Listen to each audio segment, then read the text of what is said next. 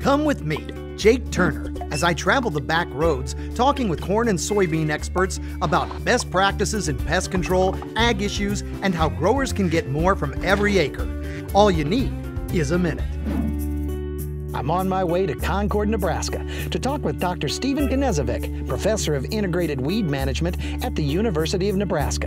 FMC partners with leading researchers and experts to bring growers the best strategies to efficiently and consistently maximize production. Today, we're talking with Dr. Knezevic about deploying an integrated weed management program in soybeans and corn.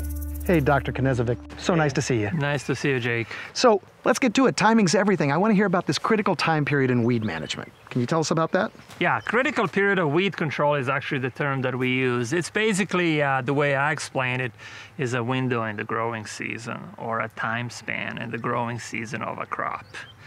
And based on our research, it is from 4th leaf stage to 10th leaf stage in corn. V4 to V10, which is canopy closure, or in soybeans, it's from V1, which is the first trifoliate stage, all the way up to about R3, which is beginning pod, which is basically in both crops about 30 to 40 days of the growing season. And you've said that that's kind of a race between the weed growth and the plant stand, right? That's correct. I use the analogy of a race car. You have a weed car and a crop car, and they start the line, the gun goes off, and who is going to catch up the resources and the space and everything quicker? And of course, there's money attached to all of this. So could you tell us a little bit about yield loss when you delay weed management? Right, there is money tied on the end. Basically, based on our research, we come up with the general rule of thumb, what I called. It's a 2% yield loss in corn and 2.5% yield loss in soybeans for every crop's leaf stage of delayed weed control. For example, if I tell you to go in at the V1 stage in soybeans, if you go in at V2, that's going to cost you 2.5%. If you raise 60 bushel beans, 2.5% of 60 bushel is a 1.5 bushel.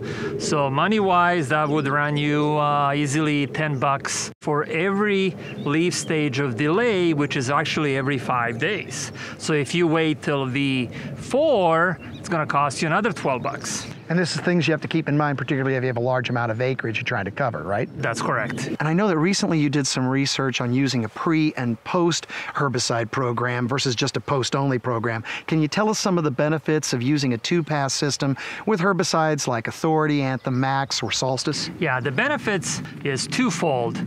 Number one is it'll give you that extra window for the critical period of weed control.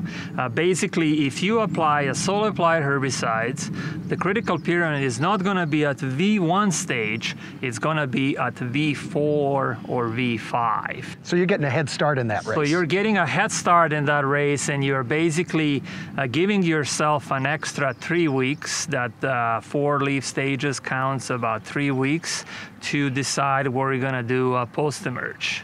And then the second fold is that the using soil-applied herbicides is going to help you with the different modes of actions for the weed resistance management. Well, thanks so much for all the information. Sure, we really no appreciate problem. it. Anytime, Jake. Thanks. Thank you. As Dr. Knezevic pointed out, it's critical to control weeds very early. Using a pre-herbicide can greatly enhance the window for yield protection. Combining pre-emergence and post-emergence residual herbicides with multiple modes of action helps manage weed resistance and is core to a start clean, stay clean approach to weed control. So until next time, be safe out there, and I'll see you down the road when you have a minute.